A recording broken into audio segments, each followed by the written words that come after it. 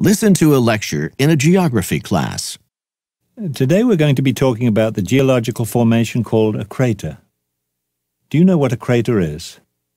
It's a bowl or elliptical-shaped depression in the surface of the Earth, or in the surface of any other celestial body for that matter. We're going to be looking at two tremendously different types of craters.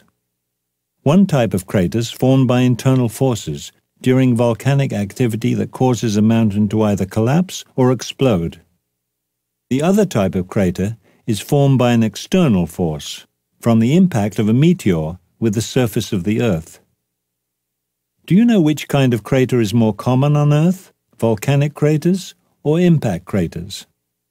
I'm not going to tell you now, but keep the question in your mind as we're going over the information in the lecture, and we'll come back to it later. The first type of crater we're going to look at has been formed as a result of volcanic activity. Volcanic craters are actually formed in two different ways, either from collapse or from explosion. Let's look first at a collapse crater. Do any of you recognize it? The crater in this photo is Crater Lake in the Cascade Mountains in southern Oregon. Geologists believe that Crater Lake was once part of a towering volcanic mountain. They've named this mountain of yesteryear Mount Mazama. Sometime around 7,000 years ago, a tremendous mass of lava flowed out of the mountain, and the unsupported peak of the huge mountain collapsed, leaving a crater 6 miles wide. What we have left today from this huge mountain from thousands of years ago is this 6-mile-wide crater.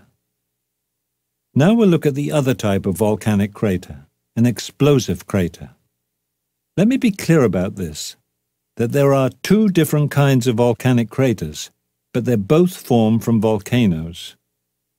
This is the second type of volcanic crater, in addition to the collapse volcanic crater we already discussed.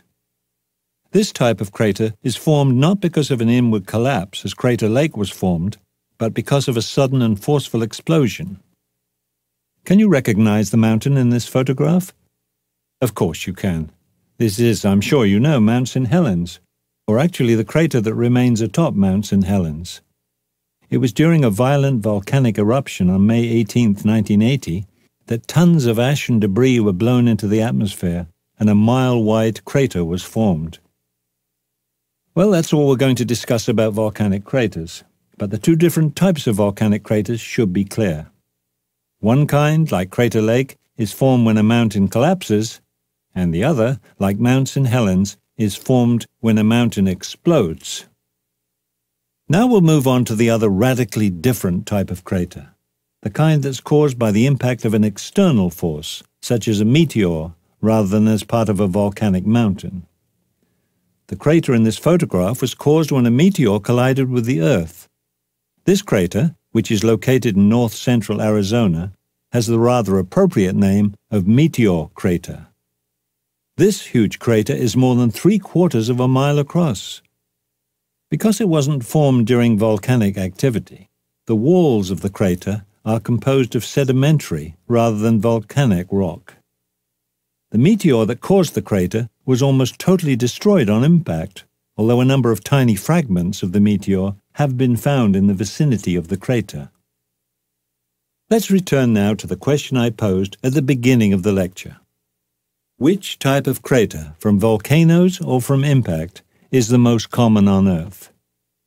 If you thought the answer was volcanic craters, you're right. At least 80 impact craters are known to exist on Earth. However, this number's nothing like the number of volcanic craters that exist on our geologically active planet. Well, that's all for today. See you next week.